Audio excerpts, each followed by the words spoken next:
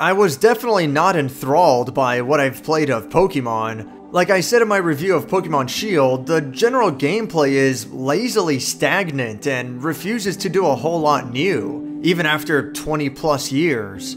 I like the idea, I think the potential is there, but Nintendo has gotten so complacent that we're sure as hell not gonna get a decent game out of them. So instead, there's this game called Cassette Beasts that's a total ripoff of Pokemon, and it doesn't even try to hide it. Full disclosure, I did receive this game for free from the publisher for the purpose of doing a review, and for once, I actually think it's a straight up good game. It's not often that I get a free game to review and I find it to be decent.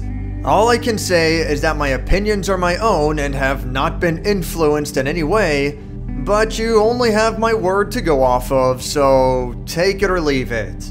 The story of Cassette Beasts has the player stranded on a mysterious island called New Wirral, and it's swarming with monsters. A nearby town has been established in which a community has come together to survive, but everyone's completely given up on trying to escape. It turns out that New Wirral is actually sucking people in from different timelines and even alternate universes, but while many enter against their will, it seems impossible to leave the island, let alone the planet, or the current dimension, or what have you. That is until a fateful encounter with a particularly powerful monster known as an Archangel hints at the possibility of freedom. Now the player and a ragtag bunch of adventurers must explore the island, find the remaining Archangels, and uncover the mystery behind New Wirral. The story is kind of... I don't know, it's whatever. Like, compared to Pokemon, it's a masterpiece, but the competition is hardly fair, right? On its own merits, the story here is kind of just okay. It has a lot of neat ideas that do get explored a little bit, and in interesting ways. The coalescence of alternate realities, cultural concepts adopting a physical form, and it's always fun to deal with eldritch horrors beyond human understanding. If you've played the recent video game Control, well, Cassette Beasts, surprisingly enough, leans in that direction. The writing can be a little bit adult at times, or at least young adult. I certainly wouldn't recommend this for kids, put it that way. Some of the concepts are a little heady, ranging from the philosophical to just hating on mundane life. Very teenager kind of stuff. There's even a dating aspect to the game. You can get in a romantic relationship with one of the main party members, which has a couple of small cutscenes, and it alters the ending very slightly. It feels kind of unnecessary to me. I'm usually not one to take the idea of self-inserting myself into a game too seriously, but they did a good job at making sure it doesn't get in the way, and I guess it's kind of cute, so I'm fine with it. The general world and lore is pretty cool, and I enjoyed it a fair bit. The problem is that there's not much of an actual plot here. You get a collection of side stories focused on each of the individual main characters, and there's a massive plot dump right at the beginning, smack dab in the middle, and at the very end.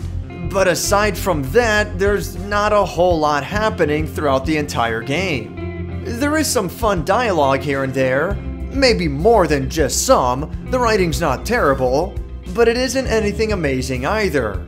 The side stories don't add up to a whole lot, and the plot dumps for the major overarching story are way too few and far between. Part of this is due to the game's non-linear progression, which I'll get into later, but that doesn't change the flaw as it is. While they have made a pretty cool setting here, with almost halfway decent characters, there still isn't much of a story being told, or at the very least, one with a reasonable pacing.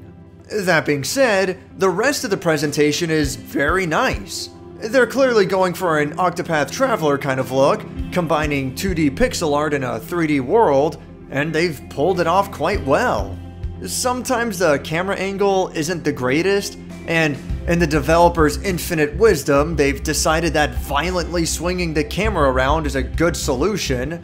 It's really not so bad, but 2 steps forward and 1 step back is going to be a theme with this one. Now, as for the music, it's really good.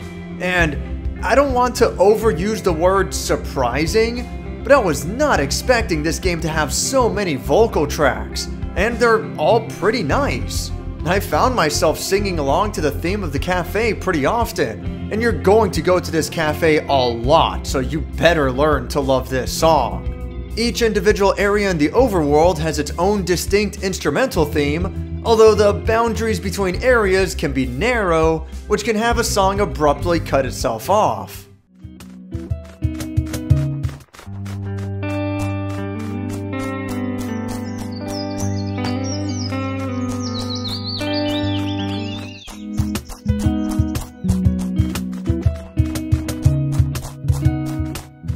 Battle themes in turn-based RPGs are important because you don't want to get tired of hearing the same song over and over again.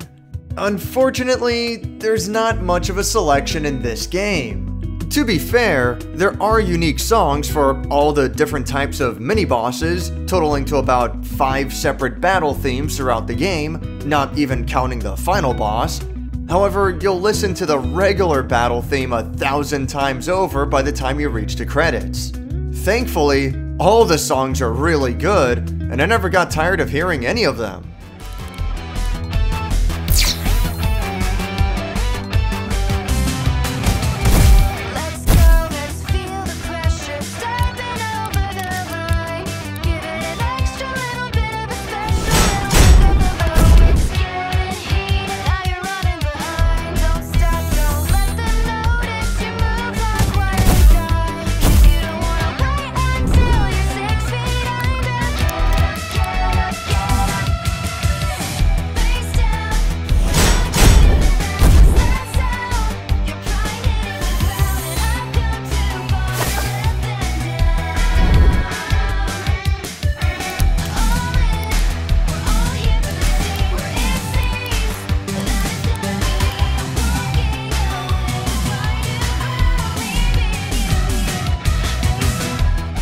I would have liked to hear more variety in the battle songs, but what is there is still really great.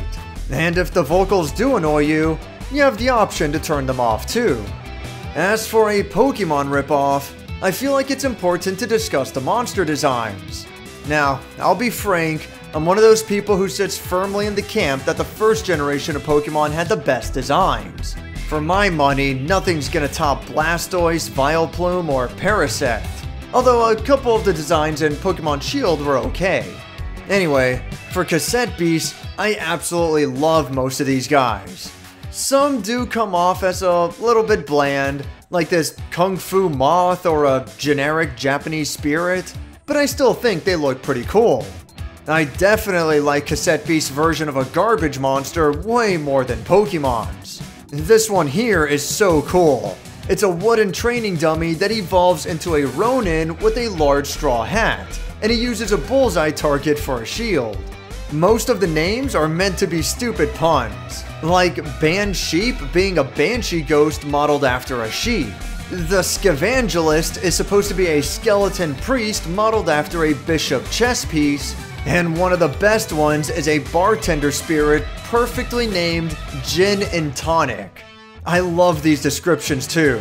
It isn't entirely clear what kind of drinks they serve, only that they are family friendly and not affecting the age rating of the game.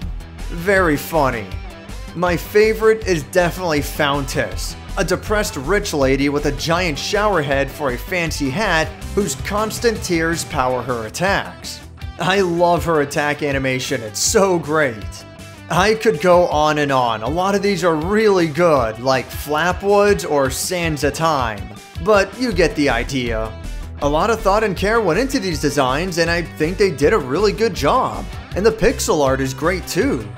Despite a few missteps, mainly with the overall lack of music variety, questionable camera stuff, and how off the story's pacing is, the presentation is still pretty good. But moving on to what really matters. As I said before, the gameplay is ripping off Pokemon wholesale. and it's not even shy about it. Like, you don't capture Pokemon in Pokeballs, you record monsters using cassette tapes. I'd say that's kind of weird, but it's not like Pokemon was ever normal anyway. Just like in Pokemon, both sides take turns selecting their commands, and the monster with the higher speed goes first, exchanging blows until one side goes down. Even the stat distribution is extremely similar to Pokemon. The only real differences are that instead of attack and special attack, Cassette Beasts uses melee attack and ranged attack. Elemental properties are here too, like how water beats fire, fire beats plant, and plant beats water. But I'll get more into that later because there is a lot to unpack. So, what makes me like this game so much more than Pokemon, to the point that I actually found myself having a good time?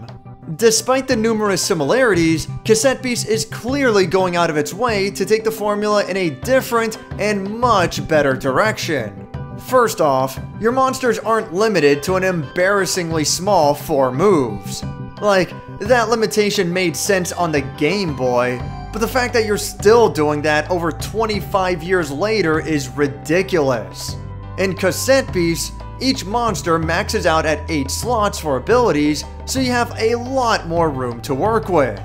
You don't have power points either, which are essentially really limited ammunition for a Pokemon's different attacks. Cassette Beasts uses action points, which is essentially a stamina bar. You start every battle with 2 action points, and your cheapest move will cost you 0. You can either spam your medium damage attacks, or save up a couple of turns for a stronger one, depending on the situation. This can elongate battles a little bit, but it's a lot better than in Pokemon where you typically focus on using your strongest attacks every turn. All of this alone is already enough to put the combat a step above, but one of the biggest differences is that the vast majority of the game has battles being 2 versus 2, as opposed to Pokemon's 1 versus 1, and this makes a massive difference. This makes all the fights so much more dynamic and less boring. Alright, check this out. I'm about to blow your mind with this one. Cassette Beasts includes an in-game elemental type chart that's included for free right at the start. Incredible. For that matter, each monster's elemental type is also displayed clearly during battle, and a tooltip advises you on how a specific move will interact at a given time. All of these were specific complaints I stated in my Pokemon Shield review, and it's such a relief to see it in action and actually done well. You might notice in this chart that none of these attacks are strictly based on damage. There's no super effective considerations to take here. Instead, certain interactions will inflict different status effects. For example, wind will blow away fire monsters, reducing their attack power for the next few turns, while metal attacks will pierce earth monsters like a shovel, lowering their defense. Some of this stuff gets pretty creative. If a metal attack hits an electric monster, then that monster will become more conductive, increasing their accuracy and making single target attacks hit multiple enemies. On the other hand, plastic has the opposite effect, reducing an electrical monster's conductivity, lowering their accuracy, and making multi-target attacks hit only singular enemies. Fire can melt an ice enemy, temporarily turning it into a water type, which itself will douse a fire type's flames and reduce its attack power. Fire can also melt plastic monsters, which alters their chemical properties and temporarily turns it into a poison type. And poison gases are flammable and more susceptible to burning. If a metal attack hits a glass monster, then glass shards will spread across the battlefield, damaging any opponents who use melee attacks from then on. There are so many creative and unique matchups, and because it's not strictly damage-based, there's nothing stopping you from using a weaker type as long as you can deal with the negative consequences. Although, it is rarely worth it in that sense, and utilizing the type matchups appropriately still helps a ton. It is worth noting that every monster is only a single element, which probably oversimplifies the game a bit too much, and they clearly did this in support of the fusion mechanic. Any two monsters in the game can be temporarily fused together for that battle, combining their elemental types, combining their stats, and even merging their move lists into a giant list of 16 commands. And certain fusions even gain access to a unique super move. You'll lose out on inputting 2 commands per turn since now you're only working with a single monster, but it hardly matters because the stats of fused monsters are so far and away more powerful that it is completely broken. It's really annoying how unbalanced this is. Trying to beat a boss without fusing can be nearly impossible, while beating a boss with 1 or 2 fusions makes it significantly easier. I don't think the mechanic is all that necessary or adds a whole lot to the game, which is kind of a shame because the developers really went out of their way to implement it as a major part of the story, and they did reasonably well with that aspect. It's just that, for gameplay reasons, it's pretty dumb. The way the game handles buffs and debuffs in battle is also quite different from Pokemon. Instead of stacking the buffs and debuffs until they reach an upper limit, Cassette Beasts simply applies a set percentage. These status effects can still be stacked, but it only affects the number of turns that status effect will remain applied, as opposed to how powerful it is. I like this system so much more, mainly because it's a lot easier to keep track of than in Pokemon, where the stat changes felt like they were being arbitrarily hidden. What's also really strange is that the buffs and debuffs, as well as the action points, aren't just stuck to a single monster. They'll transfer to the next monster you switch to, whether it's voluntarily or via knockout. Status effects are applied more so to your trainer, not necessarily to the monster directly, so both good and bad effects will transfer to the next upcoming monster. It's an interesting way to do things. You can save up your action points for a different monster in your party and unleash their really powerful attacks when you're ready. Or you can take a whole bunch of negative status effects and then swap them to a monster with really high defense, or maybe one that is able to cure itself. It's a level of strategy that is simply not present in Pokemon. And while Cassette Beasts is hardly the deepest game out there, it's certainly deep enough that I had a good time exploring its combat system, which I can't really say the same about for Pokemon. Another one of my favorite quality of life improvements is the way that leveling and evolutions work. Your main character and your different partners are where the bulk of your experience points go, and what determines your main stats in battle. As for the individual monsters, they all max out at level 5. Once you reach that point, you can choose to evolve them into a higher form, if such is available, and if not, reaching level 5 is still worth it for the maximum stat gains and new abilities you'll unlock.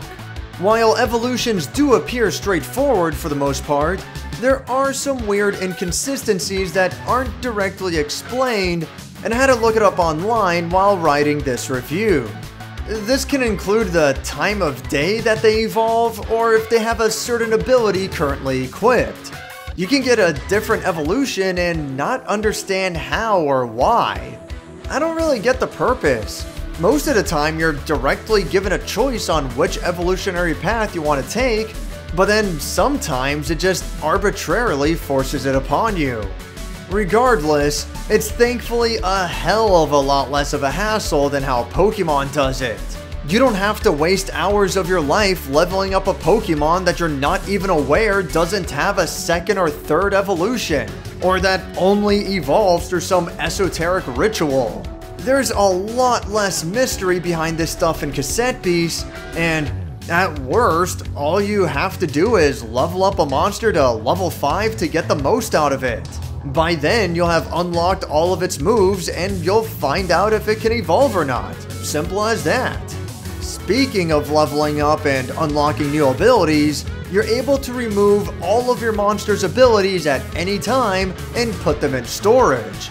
From here, you can mix and match to your heart's content. It won't mean much at first when you just start the game, but towards the end you'll have an insane amount of abilities to mess with and apply on whatever monsters you want. There are limitations, of course. Most of the time a fire monster can't learn water moves, for example, but there's a ton of stuff you can do here to really make a team feel like it's your own. It's way more expansive and freeform than what Pokemon does with its TM items. There is so much that's good about this game, and I just don't understand why Pokemon has stagnated for so long. Just play Cassette Beasts. It's literally Pokemon, but not trash. That doesn't mean the game doesn't have flaws, because it does have quite a few. First off, let me get this out of the way. I'm sure the game runs fine on PC and on Xbox, but the Nintendo Switch port is just embarrassing. There are way too many load times, and sometimes they're not even consistent. You'll often get stuck at an invisible wall while you wait for the next area to load. I can't imagine the game is that demanding. I mean, look at it. The open world is larger than it initially seems, but it really shouldn't be a big deal, not for a game to hang this often. You'll also definitely want to keep that autosave turned on. I had the game crash on me 2 or 3 times out of nowhere. It's rare, sure, but it should never happen. Certainly not multiple times in a single playthrough. Hell, they can't even get their company logo to play properly. This Switch port is just not good. If it's your only option, then fine, it's still perfectly playable. This is no Pathologic 2 on PlayStation 4 we're talking about here, so you don't have to worry about that. But I definitely suggest some research and considerations as to which version is the best one to buy for you. There's also a couple of major issues which seem to have leaked their way in from being inspired by Pokemon. First off, it's still pretty easy to die, so every 3 battles or so you'll probably have to teleport back to the cafe to heal up for free. This is pretty similar to flying to the nearest Pokemon Center, although in the case of Cassette Beasts it's much faster. However, that doesn't change the fact that going through dungeons is a meaningless chore because of this. You'll take out a couple of guards, go back to the cafe, return to the dungeon, and pick up where you left off with none of the enemies respawning. What's even the point? I feel like they might as well have implemented a system similar to RFL where you're simply restored to full health after every battle. The dungeons are also nothing to write home about. They're a hell of a lot better than in Pokemon Shield, at least, and some of them do have creative gimmicks, but for the most part, they're really nothing special.